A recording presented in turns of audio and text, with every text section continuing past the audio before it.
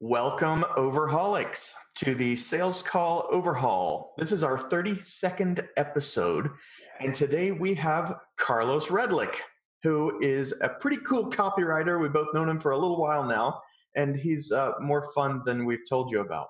So we're going to get right into it, but I want to make sure that I tell you about how to get the $1,100 Sales Call Overhaul giveaway. If you want your sales calls overhauled, then send in your sales call recording at salescalloverhaul.com, or you can message our page at facebook.com/salescalloverhaul. We will be giving away the $1,100 package right there and basically turning your sales calls into a closing machine. We give you basically a reference manual for your future calls. And it's not training, it is feedback on what you're already doing and how to improve your own sales calls. So that's how to get in. Facebook.com/salescalloverhaul, message the page, and we will consider you to win that $1,100 package. Next week, our guest is going to be Mike Samuels, who is a copywriter at Clients on Demand, which is pretty relevant to our kind of audience. Let us know who you want to hear as a guest, and we will take that under consideration. We always need guests, so we love the suggestions of the people we know who are relevant to our own audience. So that's the intro. Jason, will you take us away? Mike, yes, away. Where? Carlos here. Winning at everything. I love that name. I won't call Carlos a secret weapon because he's been outed, I think, significantly. He is the weapon of many a high-ticket funnel for copywriting. And I enjoy following Carlos because you're going to see a lot of energy, a lot of humor, and he's a very fast talker. I like to think I talk fast, but he leaves me in the dust. You do not talk fast, Jason. Okay. No. Okay. You think fast, though. So we're going to talk today about basic human fears in high-ticket selling, and apparently there's 10 of them that we're going to discuss here. That many. Okay. Well, I know, it's so many. I mean, how could we possibly keep track of that? I think we're going to dig into like a couple deeply and get, because then Carlos doesn't have to give away all of his secrets, right? You still got to go and hire him. Yeah, I think a good idea would be kind of just give you guys like an overview of what they are, and then we'll dive into some of the more common. Perfect. Really dive in, really tackle, Okay. Well, let's start off with service providers that you run into, other copywriters, ad people maybe.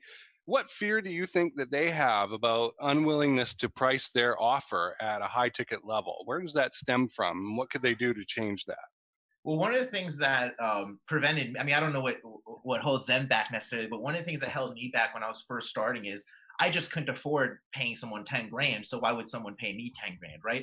So for me, it was just an internal thing. I had never seen that kind of money, let alone 10 grand. Shoot, I hadn't even seen 3 grand a month back in the day. So to think that someone would pay me that much for me, it's copy, maybe for someone else, it's web design, whatever it might be. A lot of it just stems from your own lack of money. And you kind of just got to get past that. Dan Kennedy, really everybody should know who Dan Kennedy is.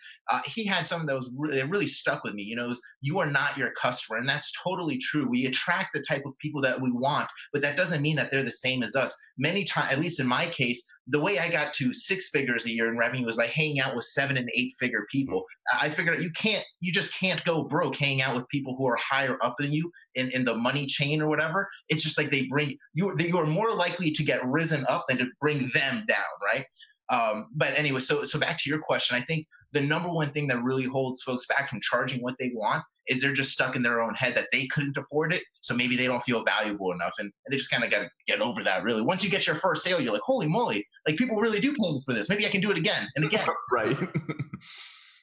Yeah, that first win is a big deal. That's a huge deal for just about everybody I've talked to. Oh, yeah. When I made my first $60 per email, putting a comparison, I'm charging about $300 an email now. When I was $60 an email, I think I closed somebody for like 4 emails. I think it was my buddy Constantino, was one of my first clients. And Kalulis? Constantino, Constantino's Kaluli. I always screw up his last name. Yeah, he's awesome. Yeah, he's a really cool dude. He was one of my first clients, and it's so funny because to me, he was almost like a faraway mentor, even though he hired me, because I think he was a year, he obviously still is, right? He's a year or so younger than me, and I'm like, man, this guy is crushing it. He's, he's all these things, and so when I tried closing him on like a $60 or $80, it was so cheap. I was like, hey, so you think you'll be able to take care of this today? And he's like, yeah, man, don't break the bank for me. I'll pay your $100 fee, And so for that, for me, I was like this big pressured call just to close a few $100. And for him, it was like, let's just get this over with. It's not a big deal. Right. So that was just a little shift point for me where I'm like, okay, it's another thing to prove that concept. You're not your customer, right? This guy was about the same age as me in another country, which I just, as a silly American, thought, wow, they're so poor in Greece. There's no way he could afford my services. All this nonsense I had fed myself. This guy was a multi-7-figure earner. He talked with political heads of the country. This is the person I want to do business with. So, I mean, hopefully that answers the question a little bit. And that happens at every level, doesn't it? Yeah. It's not just that first time. It's once you start looking for your perfect client in this, in that, in the other, it happens each time you move up, each time you reprice, you find, oh, this was not as big of a deal as I thought it was to them. Right. But boy, that was a lot of fun of a big deal for me. It's so true. And one of the things that really helped me just kind of, because I didn't know how to get around all these people who were wealthy. Like, why, in my head, again, it was just like, why would they want to hang out with me? I'm not making any money, right? And once I closed like my first client, my Constantino's essentially, I was always trying to get him to introduce me to his friends. Like Frank Kern, or I guess he knows Frank Kern. He knows all these people. I never met them, but every single client I even to this day do business with, my goal is to get into their circle. My buddy Scott, I'm going to screw up his name, it's Doloff or Dol. He's got like a 4,500 square foot house here, a lake house here. He's crushing it. And so what I want to do, and I'm always open with my clients, but I'm like, dude, you're crushing it. I want to get to your level. Can I just go like, why don't we mastermind at your mansion for like 2 days? I'll just pay my own way. I'll go and let's do it. Because what that does, almost every time I've done that, I'll just take a couple $100 because it's not expensive to fly, right? So if you've already got a client there that's paid you a few bucks, you say, hey, I'm going to fly there on my dime. You already paid me, so it's kind of on your dime, but on my dime, let's mastermind this. And what ends up happening almost every time is they'll have other marketers saying, hey, I've got my copywriter coming into town. Why don't we all just get together? And I suggest, I'm like, dude, why don't you get your friends? I'm sure you got other entrepreneurs there and stuff like that. Maybe I love that, man. Yeah. I don't even have to sell them. My entire thing is, let me just give them so much content. Like you guys talk, I talk so fast. I just give them so much crap. It's so much to take in. They're just like, he knows his shit. Maybe we can just hire him or something, But getting in there and meeting those people, that's just been revolutionary because now it's just more ingraining. It's just ingraining in you. Look, people have money. There's no fear in asking for it. I just asked Scott, I'm like, hey man, you want to give me like, he's paying me $5,000 a month on a retainer, and he hasn't used my services in like 6 months. Yeah. He just likes to have a copywriter just in case. He's like, hey, I need something done quick. So I was like, dude, you really don't use my services that much. I know you've got the money. Do you want to just shoot me $35,000 for the year, and then we just keep doing the same thing? Because you're paying all this money. Just give me $35,000 up front. It'll save you money. I'll have $35,000 up front, and it'll be all good. So right now he's buying his lake house. So he's like, no, not now, but ask me in another couple months. So yeah, man. I mean, you just got to level up with the people you're around, and it's crazy. You can't be broke and hang out with all those people. They just naturally bring you up. You can be broken and hang out with them, but they will naturally bring you up. I was just talking with a friend of mine yesterday about that. He was talking about we're talking about the what do you call it? The average. Your income is the average of the 5 people you hang out with the most. 100%. Like that. I totally agree. Yeah. And he was looking at the friends that he had been hanging out with, and he's like, boy, I'm not nearly as good friends with these people as I was before because we're not doing the same things anymore. And he's looking to really start leveling himself up. And I said, look, just go hang out with this guy. It will force you to up your game.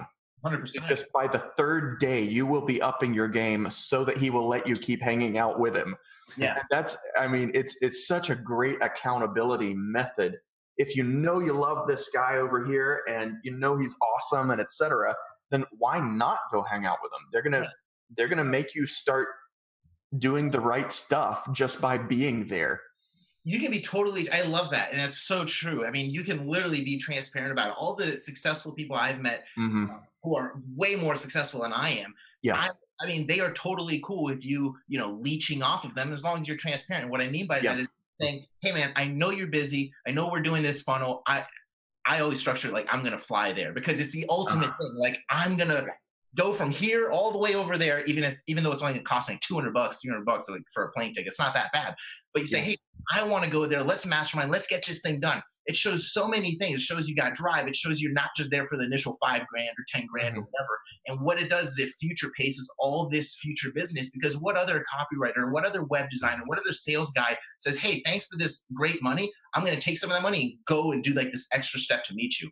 You don't have to do that. Like I know plenty of people who are literally making millions of dollars doing lead generation for law firms and a bunch of other different companies. They've never met their people. That's cool. You can do that. But when you can go above and beyond, it really stands out. Go ahead. This is another reason why we tell people to raise their prices. It's one of the things we very consistently tell people to do, is so that you can afford to go above and beyond. 100%. When you're charging $60 per email, you cannot afford to buy a plane ticket. It's not even covered in that kind of price. When you're charging $5,000 or $10,000 up front, you can do anything you want now. You can give whatever level of service you want, and it lets you keep those better clients. It lets you get more better clients like that. There are just so many reasons to be priced in the range where you have profit built in, or you have actual profit built in. And once you surround yourself with all these people, it's just easier to close that. Like they don't mind. Like, let me actually give you a great example. It's happening as we speak. Hopefully it's finalized today. So I was in the market to go buy a Corvette, like a Z06, like tricked out. Awesome. Right. And then my buddy Robert Nava, he tricked out his Corvette. It was like a $120,000 car. Like that's how much he did with it. And he only owes about $45,000. And we're good friends. We've done little partnerships here and there on some online market. Like nobody knows we work together, but we do. And he's about to get a Bentley. And he's like, well, I don't want to have a Corvette. I want to get a Bentley. So he's like, do you want to just pay off the $45,000 and then you can just have the Corvette free and clear? I won't even talk it. And so I'm like, oh my God. And this is the type of shit that wouldn't normally, you can't do that with your friend who makes $1,000 a year. But when you're with $1 million felon who wants to get his Bentley, the money isn't the issue. He doesn't care about making $10,000 on a Corvette. He's got his own shit he's trying to make millions of dollars with. Like, and again, it's like cherishing the friendship, the relationship. We've got a really cool business partnership, but how much more, how much more do you think I'm willing to do now that he's given me a $120,000 car for $45,000? I'm willing to go like a lot of stuff for this guy. There's so I want to call something out here for everybody that is still stuck, and there are an awful lot of people there that are stuck in the, well, I don't want to be a mercenary. I don't want to make relationships for the sake of money. That is not what we're talking about here. Don't get stuck on that.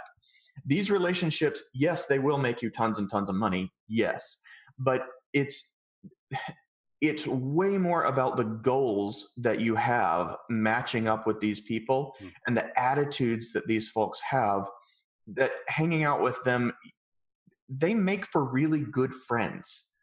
Successful people make for good friends. That's just kind of how it works. Maybe not in Hollywood. Okay. I mean, there's some industries where it's extremely competitive and there are certain taste makers that rule the world and everybody has to suck up to them. But that's not how the real world works. Hollywood is a fantasy land. So don't get caught up in that kind of thinking where there's a certain, you're trying to get your own piece of the pie. These are expert bakers that you're going to talk with. You're baking lots and lots of pies with these folks. So, and it just carries over into every area of life. I've found most of my most rewarding relationships have been with more successful people than me. And it's not because I want them to do me a favor. It's because, boy, we think alike. And I deserve to hang out with that kind of person and think with them and enjoy their company and etc. 100%. I mean, some of the best advice that I get are from people who are already successful. Or when I say successful, like my buddy Anthony Powell, he's made hundreds of millions of dollars, like taking home. He's probably doesn't have to work anymore, but he's got a software company he's launching. He's got he's got like 3 different companies he's doing. He's got a merchant product, all this stuff. And the reason I love hanging out with not just him, but other folks like entrepreneurs, they're and I hate using the term winning, even though I say it all the time, because it sounds like, it just sounds kind of douchey. But when I say winning, it's like they're always on fire. Anthony doesn't have to work a day in his life again. He doesn't. He just doesn't have to do it. But he's got shit going on. He's 45, 46. He's like, I still got a lot of time left. You know what I mean? Yeah. He's going after his shit. And so I think one of the things that makes that attractive isn't that you've got money. It's that you're always going. I mean, I'm friends with people who are making like 40 grand a year and they're not making anything, but they're just starting out in their entrepreneurial journey and they've got this hustle and drive that they're willing to, man, I love that. I love that. I mean, that type of passion and drive is sexy in a partner that you want to date, and it's sexy in a business relationship, because if you know that you're getting involved with someone that's like a go getter, that's why you have more confidence that you're going to succeed. My clients have told me that, dude, you're the only copywriter that flies out and does this shit. That's why I keep hiring you, even if the shit doesn't convert right away, because they know that I'm willing to put in that effort. And so that type of drive and push, that's what I think is attractive about hanging out with other entrepreneurs. I'm going to start figuring out how to do that. I love that idea. Oh, it's great. It levels you up fast. So for example, like with the Corvette, it's not going to, especially with 45 grand, there's no way I could have bought his car for 120 grand. I'm just not at that level yet. That'd be stupid. But for 45 grand, I can do it. But I'm like, I don't know if I want to. Should I do it? I've never been the type of person who's been able to splurge. Well, I have recently, but I'm not good at splurging. I still feel like weird about it. I haven't trained myself to do that shit yet. And Anthony, the guy who's made hundreds of millions of dollars, he's like, dude, get the Corvette, because it's going to do a couple things. It's going to put your back against the wall. You're not going to, it's not going to put me in the hole that bad, right? But it's going to make me work to get that Corvette or pay that Corvette off. But another thing is I'm going to wake up every day, see the Corvette and love it. I'm going to be inspired. It's going to make me hustle and I know that's exactly my personality. It just motivates you. So that type of advice, I wouldn't hear that from someone who's making X amount of dollars per year at a job, because they don't have this limitless mindset of like, hey, I can make 100 million. I can make 10 million. I just need the right vehicle, right? Maybe I need to be in a software. Maybe I need to sell high ticket for another person who's like, there's so many ways of doing it. I know sales guys who are making $600,000, $800,000 a year just on the phone doing lead gen, or not even lead gen. Their boss, the internet marketer guy, he generates a bunch of leads for $10,000, $5,000 programs. The guy gets on the phone, they're warm leads, he closes them, he gets 20% cut, and he's making $600,000, $800,000 a year doing that. So just leveling up with who you're around gives you the opportunity not just to be a killer entrepreneur, but if any of us here on this call, we know enough people, I would think, that if we ever really got into a situation where, our back was against the wall, we couldn't make money on our own, I'm sure we have some client in the past that would hire us as an employee. I know I do. I know a lot of my clients will be like, oh yeah, I'll hire you for 10 grand a month. That's a steal. But dude, fucking 4 years ago, 10 grand a month would have been like mind blowing to me. So leveling up that inner circle that you hang out with is definitely going to affect your income. Yeah. That's awesome. Well, that takes care of question number 1 on our list. That also answered that was fantastic. I liked how it was hanging around these leveled up people. It's kind of like reverse GPA. It keeps you pulled up. GPA is easy to drop. That's true. It's easier to rise. The key thing for me too is when I see an example of how somebody's doing something, I can instantly copy it. I can instantly do that, right? And so I probably wouldn't get the idea on my own because I'm not creative in that way. But when I see it, I can go do it. And that is a huge advantage. And transferring it to whatever else, but just knowing that this works, knowing that something works and having that evidence that it's working right there in front of it's inescapable when you put yourself around it all the time. Yeah, well, that's what helps new entrepreneurs. They need to know that what they're doing is going to pay off. When I started my gym, I was paying 10 grand a month in overhead. I wasn't making money. I was losing. It was terrible. And so I was in a dark place after a couple of years where I'm like, dude, I'm not winning. I'm losing like real bad, you know? Right.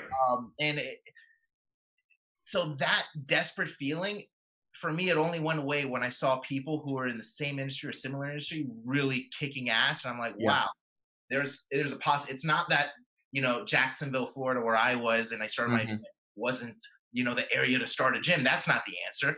The answer is market like some of these other people who are crushing it. And I didn't learn that until afterwards, right? So, dude, I mean, but all the information was there from the beginning. I mean, you could have gone on YouTube and found almost all the information that you've gotten from almost all these people. It's the evidence. It's the knowing that you can trust their information. That's what seems to make the difference to me. Is discernment. Yeah. And that's an ability that people need to develop. I don't know if it's just inherently there. So that may account for the time taken to get there. So let's move on then to the big question, because I think we could easily eat up the next 40 minutes talking about that. Let's talk about these 10 basic fears. Let's kind of summarize those. Do what you want there, Carlos. Definitely. So I actually don't even memorize these. I have them on my phone. So the key to these 10 fears is not that you're going to be and let me pre-frame it a little. These fears are what you would attack, whether it's on the phone, on an in-person meeting, or what I do is generally on the phone and sales copy, right? So you generally just want to identify one of these things that your prospect might be feeling. If I'm doing something on the phone, I can listen to them and identify, okay, this person has the fear of embarrassment. That's why they want to get started. Or maybe this person has the fear of illness. They're scared of getting some kind of disease, so they want to get this workout program, right? So I can identify that a little easier on the phone. And so when I know that, I'm like, okay, it's easier to sell to them because I already know what they're really their motivating factor is. When you're doing stuff on your sales funnels, on your emails and copywriting and stuff like that, you only want to choose one thing, only one fear. And sometimes the reason why people screw up online is because they choose the wrong fear. You think you know the prospect, but let's say somebody's, and again, I'll go through all these fears so we know it, but one of them is the fear of embarrassment, like what I was saying. So what if somebody isn't starting their make money online business because they're embarrassed of how poor they are? Maybe they're doing it because they're scared of not having enough money to pay for hospital bills for their life. Yeah, that's cool. That's actually a fear for someone else, which is one of the fears there. So you want to pick one when you do stuff online, just because you can't do all freaking 10 of them and stuff on a single page. You would just lose track. So just an overdraft. Let me pull them up here. Okay, so we've got fear of the and I'll just run through these again real quick, and so people can write it down or whatever, and then we'll just kind of identify a few of them. So the first one is the fear of the unknown. Right? Second one is fear of embarrassment. The third one is the fear of failure, which is most common. Fourth one is fear of poverty and wanting what you can't have, right? Fear of loneliness, fear of poverty was a big motivating factor for me. If somebody wanted to sell me something on making money online, the fear of poverty is for me. We've watched your journey, and you're really transparent with your story. You go into that kind of stuff a lot. Yeah, it's been an inspiration, kind of an Andrew Carnegie sort of approach. I appreciate it, man. And that's that's why there's a lot of commonalities within your market. Like if you really, which is why if that's a commonality, I don't know how common that, I know that's common. It's common with people who feel like they've come from nothing. That's it. It's very common with those folks. Yeah. So depending on who you're targeting, let's say on Facebook, which is why I love Facebook, a lot of this stuff wouldn't work well without a good ad person, whether that's on Google or Facebook. A lot of copywriters won't admit that, but I could write the most killer sales letter attacking the fear of the unknown. The traffic person is targeting a different kind of demographic or a different type of person. It's not going to work, right? Okay, so just to kind of continue where I was, the fear of poverty, we've got the fear of loneliness, which works really well in dating offers, as you can imagine. Fear of dependence works very well when you're targeting women who might want to break out on their own and not be. I've never thought of that before. Yeah, I like that. Okay. We've got fear of betrayal. Again, relationship stuff, you can kind of classify it in issues, right?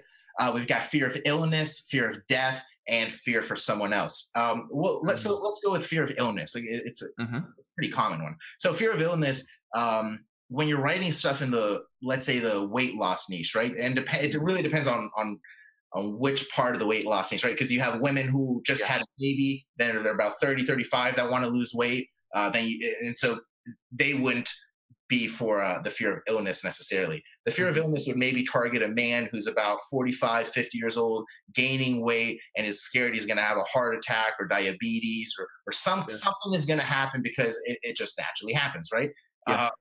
So that's a fear of illness. So that's something that you could attack in your copy, right? So if you guys hear a ding, it's because someone's coming on my site, which is I love the little ding. I can't mute it, so I don't know how to mute it. No worries. Right. So we've got the fear of failure, which can, and we can, again, put this in different niches. It could be for a fitness thing. It could be for making money. Let's say you're a consultant. Fear of failure is actually something I deal with a lot with my clients because they'll say, hey, if I pay you $10,000 to write this sales letter, that's a lot of money, dude. What if it doesn't work? Yeah. Yep. Like, so are you going to leave me? There's a big fear of failure there. And so one of the things that I do is since I already know that, I actually address it on the call before it comes up usually. And I'll say, listen, a lot of times most of my clients have a big fear of, hey, what if it doesn't convert? You just forked over 10 grand and now you're out 10 grand. It's not working. The copywriter dipped to like Venezuela or something. You don't know where they are, right? So to avoid that, what I like to do is we have 3 revisions. So basically guaranteed. So we run the traffic. Hopefully it converts right out the gate, but I'll be upfront with you. It doesn't always do that. And that's why I'll stick with you 3 more times to make sure it does convert. Does that make sense? And they say, yes, it makes sense. Right. And so what I've done is I've already addressed that fear of them failing and saying, hey, what's the worst that's going to happen? You failed. Cool. I still stick with you and we're going to make it work. If you have to make this work though, on one shot, this isn't for you. Yeah. Not for you. No business is built in one shot. But if you can stick with me, we can hit this 3-4 times, I'll stick with you and we'll make it happen. Can we do it? And you just say, you're just very honest and you're just very be real. Exactly. You can be, this is not sneaky stuff. This is not subtle manipulation techniques. Right. This is open and transparent communication. And you're putting it right up front so that you can get to that issue before they even start worrying about it. You can diffuse the bomb before they even light it. 100%.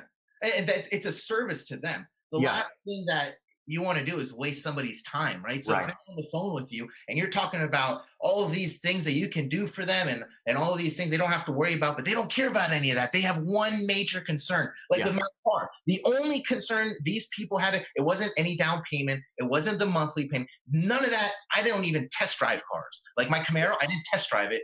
I wanted to buy it and then I wanted to drive it, right? Same thing with Corvette. They were like, oh, do you want to test drive your buddies?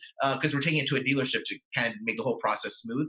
They're like, do you want to test drive your buddy's car? I was like, no, I don't want to do shit until it's mine. But the I want to open the present already mine. Yeah. Like, God forbid this loan or this doesn't nothing. No, just when it's done, right?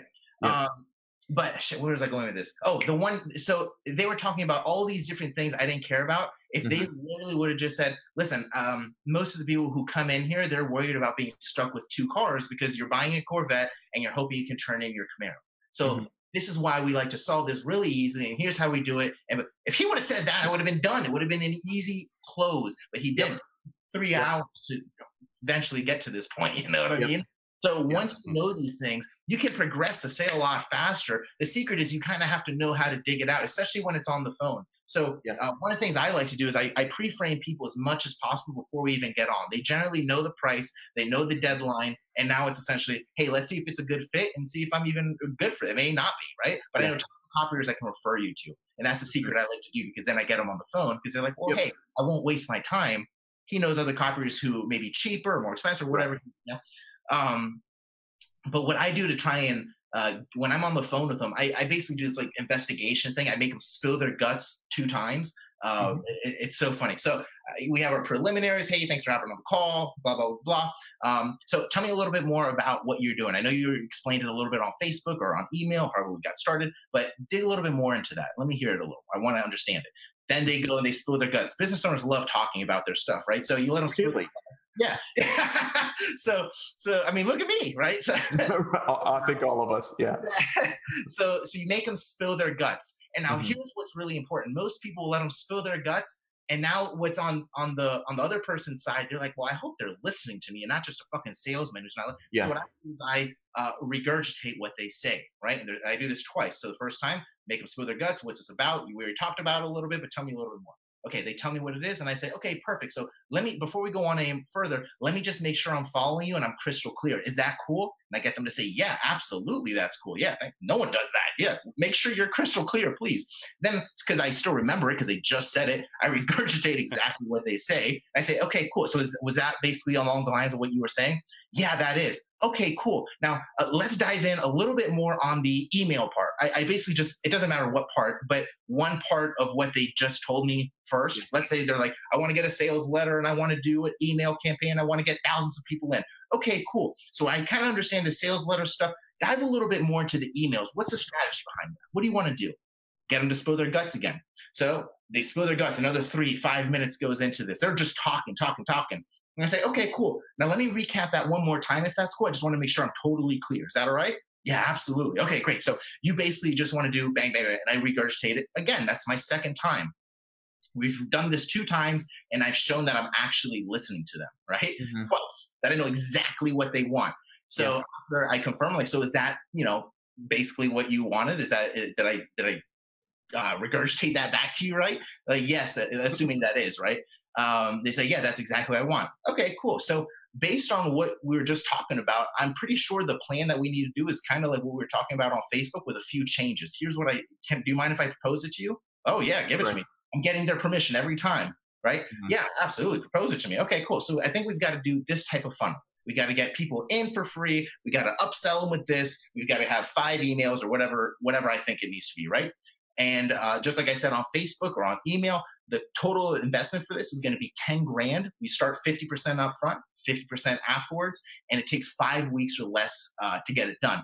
Now, God forbid this doesn't convert. I mean, I always try to make everything convert first time, but if it doesn't convert, I stick with you 3 more times so that we can get it to convert. Does that kind of make sense? They say yes. Or if they say no, yeah. Cool. What part doesn't make sense? I want to make sure you're clear. And just answer the question. And they say, okay, that makes sense. Great. So the 5 weeks is good. The deadline is good. Yes. Okay, perfect. So how soon were you thinking of getting started with this? Did you want to get started sooner, or is this like 10 months down the line? No, I'm trying to get started yesterday. Perfect. What's the best email to go ahead and send the PayPal invoice to? And I'll also send a breakdown of everything we discussed right now. They gave me that email. They're ready to close. Because I just said, what's the best email to send the PayPal invoice to? And I attached to that sentence everything that we talked about on the call. So they want to get both, right? So they give me that email. In my head, I'm like, closed. So they give me that email. I'll say, okay, perfect. So I'll go ahead and send this out now, assuming I send you everything that you like. The funnel layout is exactly what you expected. How soon would you be willing to get started, or when would you be willing to get started? Is this something you could do today or later on? No, I'd be willing to get started today, man. Like I said, I want to get started yesterday. I just need to make sure we hire the right person. Perfect, man. Well, hey, I appreciate your time. I'll go ahead and send this over in the next 5-10 minutes. And then if I don't hear from you by tomorrow, do you mind if I just shoot you a quick message just to check on the status? No, that's no problem. Awesome, dude. You're the man. And also, I'm gonna let you go. I don't want to keep you for too much longer. But assuming we crush it, do you think you'd be able to give me a really cool testimonial I could use in my advertising?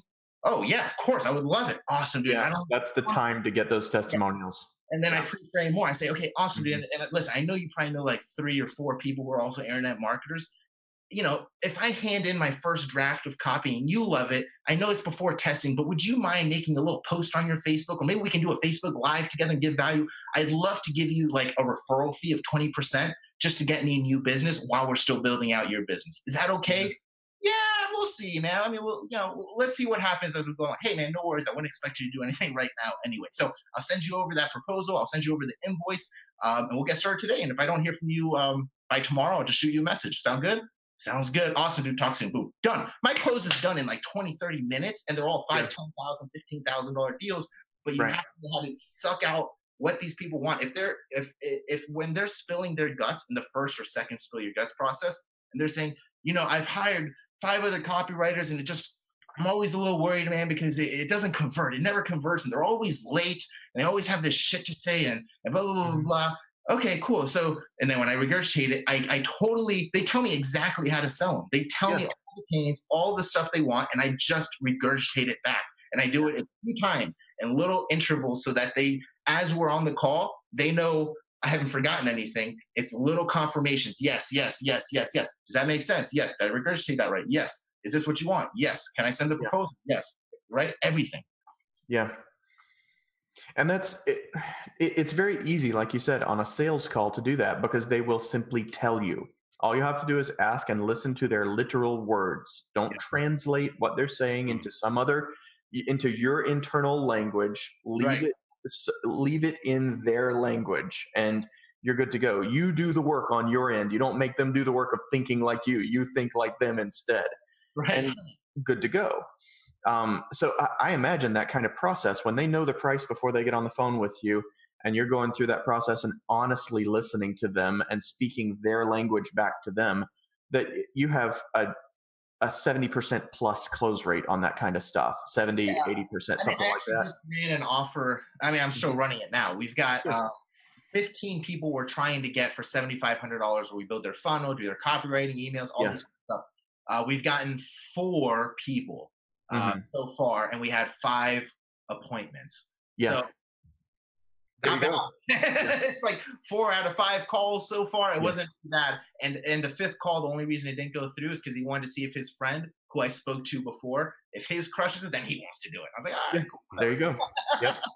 That's fine. And I'm telling them all, like, so, what's the reason you're doing it so cheap? I'm like, man, I want to break 100K this month. I'm being honest. I want to break 100K. The only way I can do that if I deliver this much value for this much price. And that's what I do, and then keep you on the long term. So you keep paying me 10K a month on a retainer, or you get there's a long-term business. Is that something you're open to? Every single person who hits me up on this deal wants a long-term copywriter. No one wants a one-person, That's a little scary, a one-off copywriter. Yeah, you want that relationship.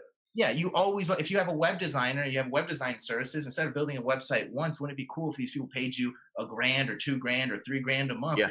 Have you as a backup just in case something happens. That's what I am for Scott. He pays me $5,000 a month. I haven't done anything for him in months. And whenever he needs something, he's like, hey, Carlos, can you get this email? I'm like, yeah, done, right? So some people will pay just to have that security backup person right there. They can just, hey, I need this done, right? Yep. And that's the power of using those fears properly. This is not to manipulate people. This is to speak to them about what's bothering them. This is to answer people, not manipulate people. And it's just, man, it's so simple on the sales call as long as you're willing to listen. Yeah. So when you're going after those with copy, what do you have to do differently with copy than with sales? What do you mean? I'm not sure. For those same fears, you're talking about you have to pick one to speak to. Right. But what do you do to guess which one to speak to? Yeah, it's good. What's that guessing process? So there's a couple places that I like to research. The main one, I actually stole this from Jay Abraham. So he had this Amazon trick to where if you're weight loss or something, I like using weight loss. It's like the easiest one. Sure. So weight loss, you type a book, you type in Amazon weight loss books, and then you look at all the reviews that pop up. And you look at the 5-star reviews and say, those are like your raving testimonials, like was 500 pounds, now I'm 150 pounds, changed my life, right? Those are great intros or great stories to use throughout your copy. Yeah. It also gives you a good insight into what happens when they're successful and what they're thinking. So when you write your copy, you say, imagine 30 days from now when you're feeling, and then just insert what that person felt when they were happy, right? In that one 5-star testimony or whatever. To figure out what pains, though, I look at all the 1- and 2-star reviews. And a lot of the times those start saying, I bought every DVD and nothing seems to work. I bought this and it's not working. So they've got this man, you can almost look at it. I don't want to say it's a fear of failure because they're so used to it. It's fear of, it could be fear of, I'm looking at my thing. So this is what I do. I'll just pull it up. And so it'll say like fear of embarrassment. I look through and I start categorizing. All right. So this person, are they really embarrassed? Is that why they say, man, none of these are working. I must suck. Like, what are they really saying? So that's one of the things that I like to do is just kind of go through like the Amazon reviews and they really tell you, like they spill their guts right there for you. Especially the people who hate the book, they'll give you like a 20-page essay on why that person sucks. So it's like, tons of market research, right? Yeah. And another one, I actually didn't come up with this. I forget who messaged me. They're like, "Hey, There's nothing new." Yeah, they were like, "Hey, can we do Google reviews too? Like, if I'm looking to sell someone or something, can we look at that company's reviews on Google?" Or I was like, "That's interesting. You can." I never really did that, but they were looking more for, I guess, local businesses. And then if a local business had a bunch of 1-star reviews telling people, "Oh, this sucks about them. This sucks about them," well, now that's kind of a pain point. You can try to market to that local business, saying, "Hey, if your clients are saying this, this, and this, here's how you change that," right? So you can kind of do your research that. And also looking at past promos, looking at other promos that are supposed to be crushing it. If you've seen a diet advertorial or a make money advertorial or any kind of it doesn't have to be a sales letter of a particular kind. A lot of these are almost like themes for copy. So if you see like Agora Financial or a lot of these guys, they use the doom and gloom theme. So maybe that's something that works for that industry. You don't have to guess so much. This company's $1 billion company. They use doom and gloom. Even if I don't like it, it doesn't matter. My opinion is irrelevant. That's what we actually use that. I'm putting together a what we won't do document for the like a mid-funnel PDF download kind of thing. Yeah. And that's one of the things. We will not work with apocalypse soon companies. Yeah. That's just not our market, and I'm willing to forego any money that could come from that. So that's a line I'm willing to draw. Yeah. But if that's not like a personal line, like where you want to be in business, then yeah, use what works. Use what works. And when it's a personal preference kind of thing, so many entrepreneurs get hung up on this, especially in the heart-centered entrepreneur space. It doesn't express my innermost self the most. No, you paid $10,000 to not express your innermost self. Exactly. You are expressing the innermost self of your clients, of your prospects, and you're paying big money to get that done for you. 100%. So, yeah. That's that's perfect. A lot of people need to make those lines. I personally don't have that line. I consider myself, so I'm fine with it. Right. Yeah.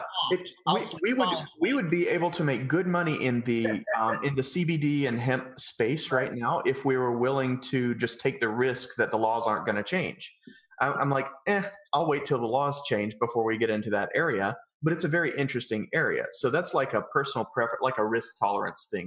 What I like about it, though, is that you guys actually are clear on what you will or will not do, right? I think a lot of times when you're not clear on what you won't do, you can get sucked into a lot of shit that isn't really good for you. Gotta be clear. Like if you're like, well, I don't know if I don't really want to do drugs and stuff. Well, then maybe you'll do some cocaine later. You don't have a solid thing saying, hey, I'll never do fun. Yeah. Okay, so this brings up an interesting idea that I've been thinking about for the last couple of days, and that's that AppSumo. Hey, dude, come on. Right. I was about to do it. Right. AppSumo. A lot of people do that there. Say again. I'm sorry. I said no judgment. I'm from Miami. A lot of people do that. Not me. There's a company called AppSumo, and a lot of people in our space know about them.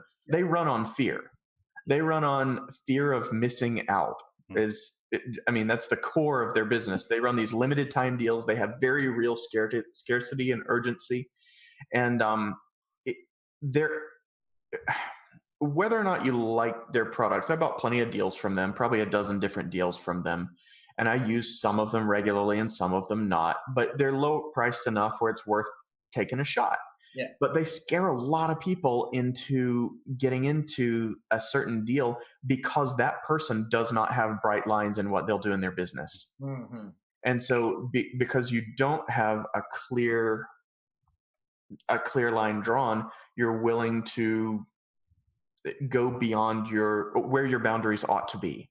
Yeah. And so those boundaries can really relax a lot of fear, and having a provider talk about their own boundaries, that is something that I've just started to explore is this a way to eliminate fear on the part of the client? When we talk about what we won't do, like if you have a funnel that talks about limited seating on an auto webinar, I will insist you remove that before we start. That kind of thing. They know where our boundaries are, and they know what our ethics are like. So they know that they don't have to worry about other similar types of things popping up. But this is new to me. I haven't been thinking this way before, so I'm interested to hear your thoughts on that. Gene Schwartz, famous copywriter, famous marketer, had something called market sophistication. And I may actually be explaining this wrong, but here's how I understood it. It's a very complex book, way smarter than me. So, after skimming it, here's what I got. With the market sophistication, like if we're doing this doom and gloom stuff, let's say, and that's working right now and it's crushing, cool. But what ends up happening is you run that for a long time, and then your market becomes so sophisticated. Oh, that's a marketing tactic. Yeah, they get desensitized to that certain thing. They get bored with it. And so the more sophisticated they are, what I've noticed is the more transparent you want to be. So when I sell my stuff, I tell them very clearly, like on my sales page, I tell them, here's what you're getting, here's what it is. You may not be a good fit if you sell a scamming product, if you do this, if you do that. And it's just very transparent. And you've got to have a hook. You've got to have a good story. It's got to be sexy for people to be compelled enough to read it. But that doesn't mean you've got to lie and fudge.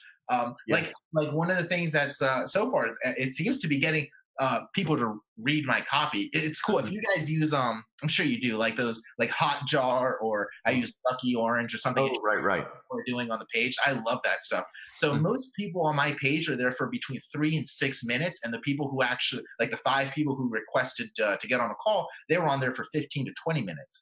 Yeah. This is the fact that and a lot of the people are actually reading from top to, or what they'll do is they'll scroll the whole thing and then they'll start reading in sections or almost top to bottom. So what's interesting is you have to have something that's going to hook them. You just have to. And a lot of times people are like, oh, but maybe that's too hypey, or that's not aligned with me. But you've got to meet them where they are. Like you've got to hook them in. You can't just say, here's my $7,500 offer. It's just probably not going to work as well. But if you hook them in with, copywriters are going to hate me for revealing this. All right, let's see the bullshit here. That's what they're saying. Good, keep reading my bullshit. And then let me as long as you keep reading. And then we get transparent, identifying all the things that go into copy.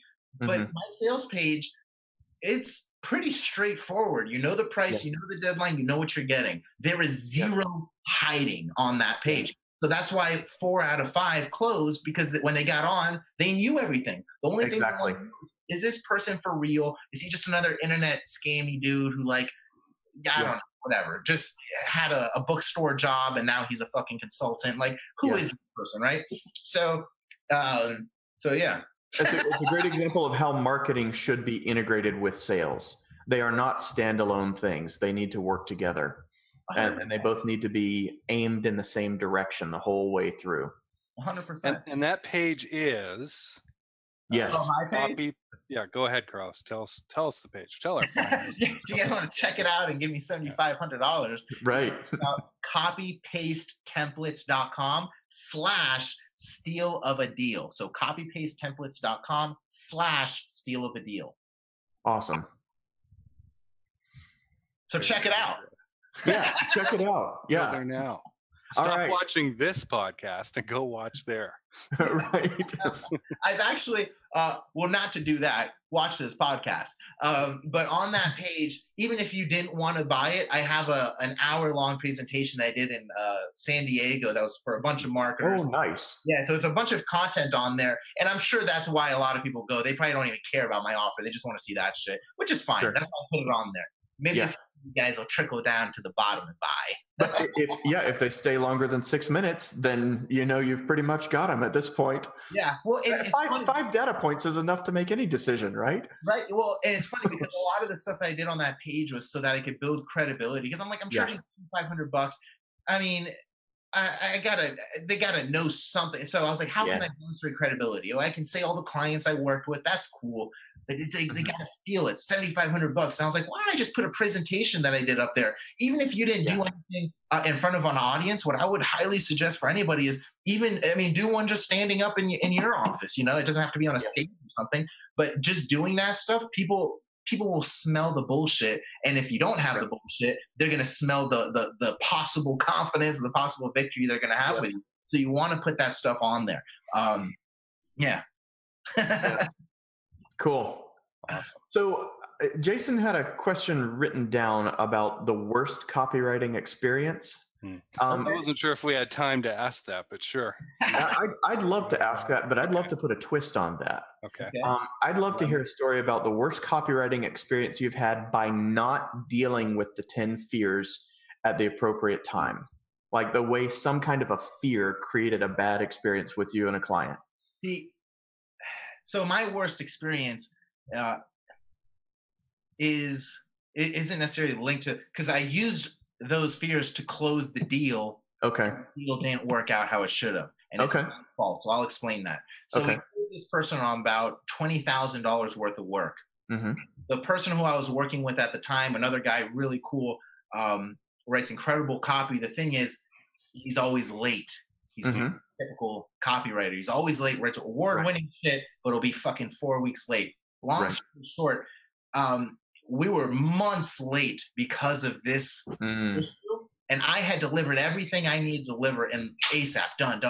Yeah. Kind of like, it really screwed it up because we were partnered up on it, and even though I was like, it's not my fault, it's my fault because I closed the deal with both of us, and he fucked up my rep for that deal. So because that's literally the worst thing. It's two clients, unbelievable in regards to them paying us up front, unbelievable in letting us have this time to try and work the copy, do the copy, really had incredible patience. And because of it's our fuck up, I mean, the deal was done. It didn't go. They didn't get, in my opinion, they didn't get like the experience I wanted them to have. I wanted them to be like, "Fuck, this was amazing! Oh shit!" You know, that's usually what happens. And since that didn't happen, I mean, this happened maybe a year ago, and it's still like it bothers me inside because those are the two people. If I ever saw them in person, I'd feel bad. I'd be like, "Fuck, I can't even look at you in the eye because it's our fault. We fucked up."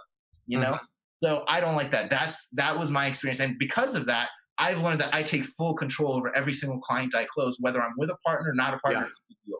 And I put specific deadlines. If that, I mean, it doesn't. So I took that. That was my fault. I fucked up. I closed the deal. You have to, and whatever. But because exactly, you have to, because if I didn't take responsibility, I'm like, I can't even learn from this. There's no benefit.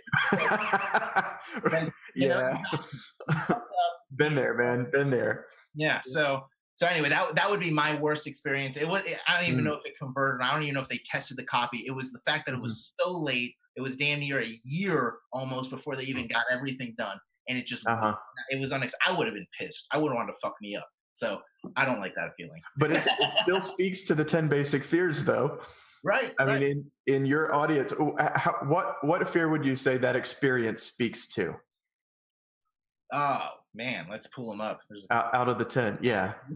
So there's a fear of the unknown, because who knows when the hell copy is going to come here. Right. And he disappeared. It's like, it's ridiculous. Fear of embarrassment, that you got taken by a copywriter. That is an interesting twist on the fear of embarrassment. It's that I had bad judgment. I've had that so many times, like hiring people, and I hired the wrong person, and this was my fuck up because I messed up bad there. Yeah. 100%. I mean, think about when you buy a car. One of the things that I think about is, oh, am I going to get screwed on this deal? I'm going to go buy this Corvette, and I think it's so sick, and I'm going to go home, and then someone's going to be like, dude, you got ripped off. You paid 20 grand more than you thought you would. So that's, fuck, I got taken, right? You know, it's not what happened. But, you know, that's an example. A lot of people feel that with car stuff too. Fear of failure. God, there's so many fears in this. The fear of failure, what happened to, well, we paid them all this much money. They're taking so long to get it done. Shit doesn't even work. We wasted a year of our time, X amount of dollars in our thing. You know, fear of failure. What else? Fear of poverty. These people, I don't know if they were going to be, I think they were pretty successful. I don't think it was their last 20 grand. But if you were to take someone's last 20 grand, which is what I try not to do, I put in a lot of copy. This is your last 20 grand. Go make some more money and then give me the 20. Yeah, Jason's really big on that too. Yep. Yeah, because they're going to be your worst clients. They're going to give you everything. And if you don't succeed, which, let's face it, you have, I mean, I don't have a percentage, but let's say you succeed 80% of the time or 90% of the time. There's 20 or 10% of the people you work with who aren't going to be happy, and they're not going to see the results. So yeah, man, I don't know. You gotta be on point. You gotta be as ethical as possible, which is why I like what you're saying, because you have a clear line of what you won't do. And I think a lot of people don't have that. I won't sell scammy products. I don't mind using doom and gloom. I don't mind using pressure on a call. I have no issues with, as long as I believe in what I'm selling. The way I like to think about it is I've got the cure to AIDS. If I don't feel that I've got the cure to AIDS, then I'm not going to try and sell it. I don't even want to write copy for it because I'm not going to feel good for writing. I feel like I'm stealing. But if I had the cure to AIDS and some dude down the street had AIDS and I sent him a direct mail letter and he was like, I don't know, it's kind of expensive. I'll be like, what the fuck? Yeah. Great. Let me call you up. Hey man, have you ever considered getting the cure to AIDS? I've got it right here. Well, okay. If they don't say yes, I would be banging on the door, be like, yo, what are you doing? I got the cure, right? It's right here. Take it.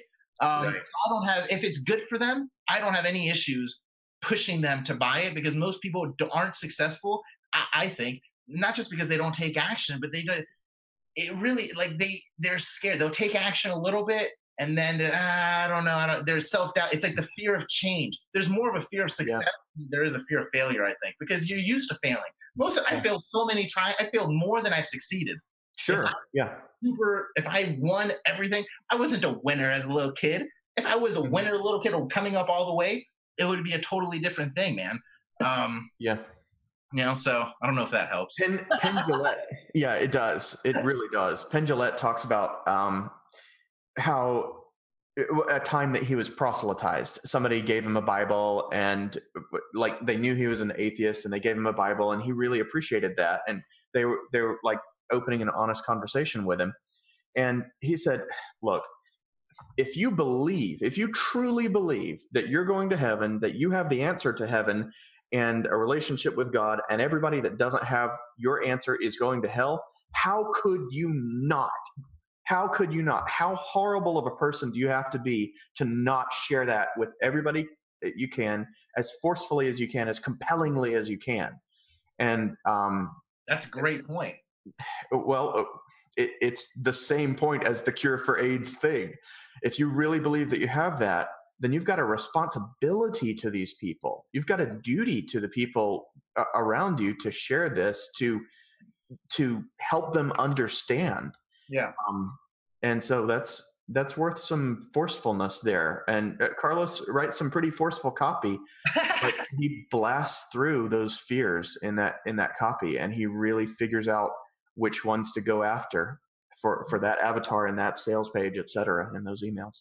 I think since a lot of your people are sales folks, obviously, one of the things that I figured out is when you're, I would consider myself kind of pushy on the phone, but I don't think I come off as pushy. If anything, I come off like more consulting. So if someone's not ready to get started, I think a lot of folks they're scared of asking like the hard question, like, really fired up like 30 minutes ago. What happened over the last 30 minutes? Yeah. Why don't you have them tell you? Most people will just let it die out because, I don't know what. If you're going to, Cardone has the great Grant Cardone. I love his little statement of like, if you're going to lose a deal, lose it on your terms. That's so true. Like, at least I do like that. Yeah. At least learn from it. So, and a lot of times when you ask those hard questions, you don't lose the deal. You get it back because you've identified something that is really bothering them, whatever that common fear might be. And you bring it out and you say, okay, cool. So that was the big issue. Oh, well, that's no worries, man. Here's why. But Yeah. That helps a ton. That's awesome, man. Well, again, if you like what you're hearing with Carlos here, then go to copypastetemplates.com/steal of a deal. Copypastetemplates.com/steal of a deal. Carlos is a great copywriter, and you have heard just how enthusiastic he is about getting this stuff right. And he can get it right for you as well. So we just, we love Carlos. We've known him for a while, and we're just so impressed by his starting point, his journey, and what he's turned himself into here. It's just so cool to have. It's been a pleasure to watch, man. I appreciate that. Thank you guys for having me on the show. We should do it again. You bet. It's been a lot of fun. We covered a couple things. We have a lot more we could dig into if we had the time. Yeah. All right. This has been Carlos Redlich, head of Winning at Everything, copywriting, on the Sales Call Overhaul Live Show. I would like to remind you all to record your sales calls. Yes. All right. Please free apps, record your sales apps exist to do it. Doesn't have to cost you a penny. Listen to them. All right. And if you want our help, submit a recording for our $1,100 free giveaway. you can go to facebook.com/salescalloverhaul. That's the page, not the group. Message the page and get instructions there on how to submit your call. And you could get a whole bunch of advice from us on how to improve exactly what you're doing. So our guest next week will be Mike Samuels, copywriter for Clients on Demand, and we hope you'll be there to join us.